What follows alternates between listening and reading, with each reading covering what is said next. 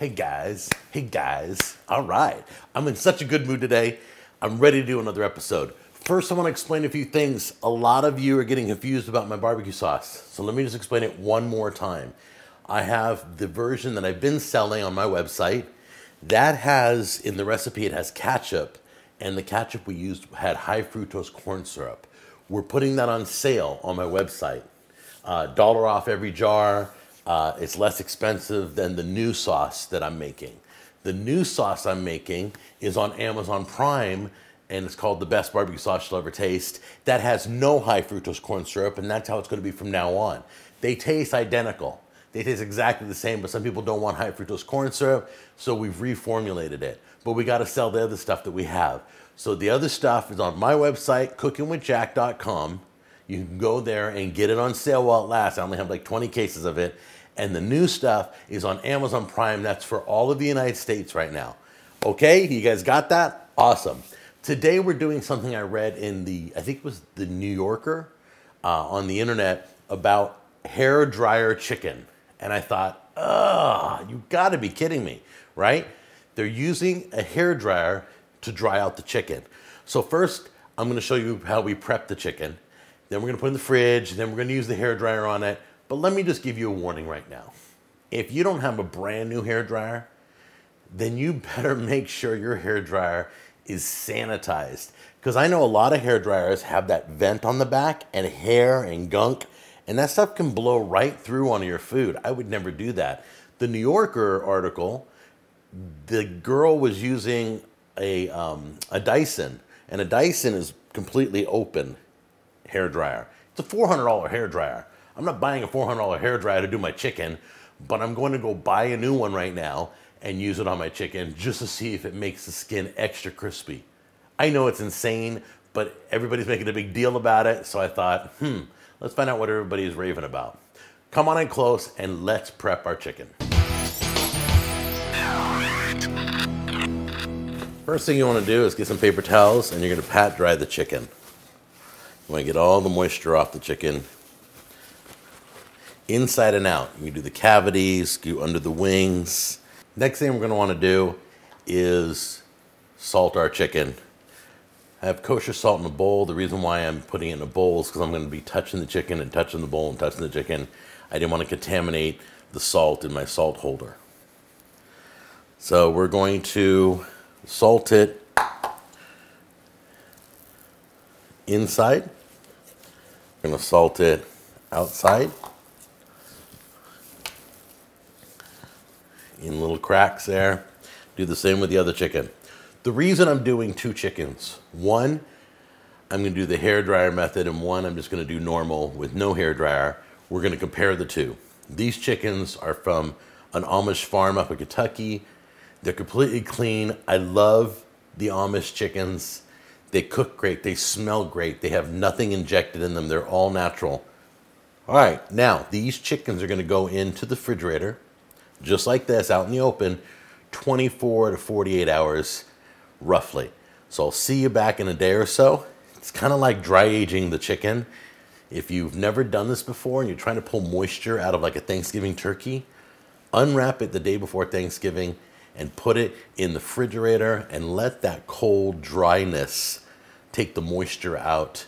It's gonna be so much better. Time to get my new knife out. The Katori Damascus steel. I'm gonna start cutting up all these veggies.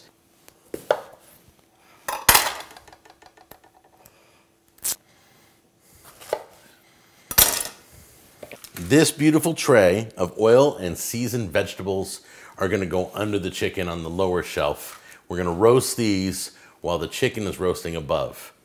Pretty cool, huh? Okay, let's bring it out. There it is. Isn't she beauty? That's a beautiful 8-pound brisket. Oh, wait a minute. That's for another video. Be right back. That's what I'm talking about. Look, you can already see the skin's drying out. See how it's kind of like, it's almost see-through. So the test is this. I'm gonna blow dry one and not the other. So let's take this one off right now. All right, guys, I'm all plugged in. Got my $10 hair dryer right there. That's right, that's what a $10 hair dryer looks like. Now, the lady who did this recipe originally used a Dyson $400 hair dryer. I'm using a $10 hair dryer because that's about all this video is worth. You have to use the cold setting on your hair dryer. I got a cold button.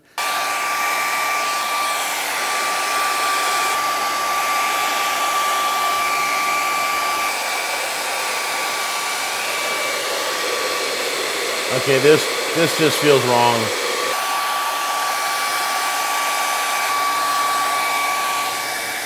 All right, so we're pretty dry. But the skin, the fats in the skin are coming out. And they're becoming oily. The outside's becoming oily. But look, the skin is almost transparent now on the chicken. And it's become very gelatinous. All the fats in it. So this one, oh, there is a little difference in the skin. This one has been hair dried. You can see the tightness in the skin. There's a lot more tightness in the skin on this one. This one has some moisture still pooling. I'm not gonna mess with it. I just had it in the refrigerator drying out. So these are the two birds. Oh, we gotta season them. I almost forgot. We're keeping it really basic, guys. We don't need any more salt. Just gonna put a little pepper. Not really here to eat it as much as I am to just play with it and see how it turns out. There, just a little bit of pepper on the outside. We already got the salt already put in. Now, get this in the oven at 350, and then the heat instructions are down below. First, let me show you the vegetables. They look good. Everything looks good. Dinner's gonna be awesome. I can't wait. All right, here we go. Oh, look how beautiful they roasted. Is that gorgeous? They're just on the verge of burnt. That's all you can say, but they're roasted perfectly. It's still sizzling hot. Do you remember which one's which? Do you remember? There, is that a better look? I have to say, there is a difference. Let me just touch. Not much. Really not much at all. Okay, so I want to get you in close so you can see and hear. I'm going to lean in with my microphone so you can hear it cut. This is the one that was hairdryer.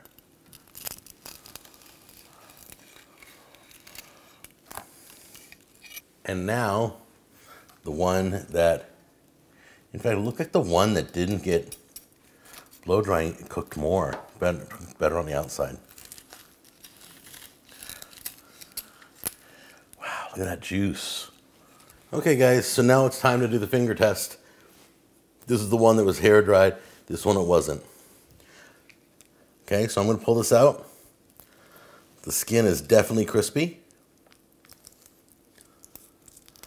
Hard to tear. Let's take this one off. This one also, ooh, is hot. Come on, there we go. Oh, it's just as hard to tear. It's just as crispy. I don't see a difference at all. Hair dryer chicken makes no difference. The thing's a fad, it's a farce, doesn't even work. There was like almost no difference in those skins after all that work I went through. So whoever that lady is at the New Yorker, you're wasting your time. Just stick it in and roast that sucker and enjoy your chicken. There you go, guys. I'll see you on the next episode. Bye-bye.